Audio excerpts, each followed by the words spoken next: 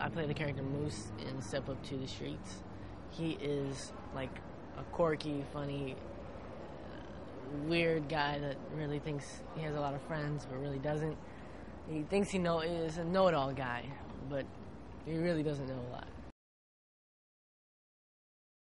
What makes Step Up 2 different is probably everything, from the cast to the dancing to just the humor and all this different stuff. It's just a whole different vibe of dancing. Like, people haven't seen this yet, and we're really bringing it to the streets.